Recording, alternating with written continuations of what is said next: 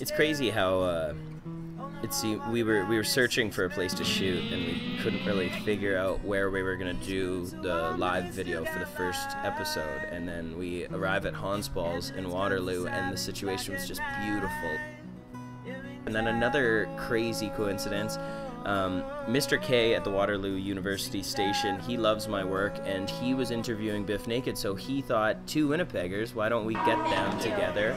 So I got to meet and interview Biff Naked. I thought that was just the coolest. We went to Zach's place in Guelph. I played there last time I was on tour in the fall, and he's a riot. He's a really funny guy. Him and Tina are great people, and they put together a little evening for us and their friends. A lot of deep conversations. And then we left for Peterborough, and I'd never met Isaac before, but he invited us into his home. He had a nice cold beer for us, and he invited all of his friends and family and coworkers to come to a little barbecue. His lovely mother was there, and she's she's very enthusiastic in the crowd, although she likes to clap off beat, but she's a wonderful time. The audience was really rowdy for a house show.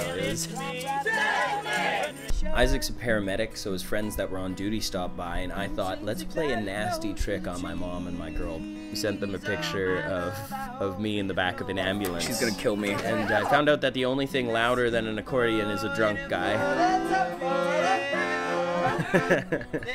We had so much fun in Peterborough.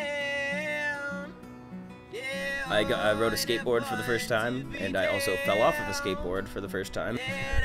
Then we went to Coburg, and we went with one of my friends, Diane. Last time I was in these parts, she drove 2 hours each way to see me. So this time I took the show to her place instead, and she's a great fan, and I really and now a really good friend. We went to the pet store. We got a couple goldfish because we were missing our pets back home. Every tour needs a mascot. We got to show them Toronto, the Trinity Bellwoods Park, where Dropout Entertainment was having their little shindig. I first met Jesse from Prairie Hills when he was touring through in Winnipeg, and you just make these connections with Draft, Binge Ninja, and Prairie Hills. Oh, and mess with some pedestrians too when you get a chance to at a show like that.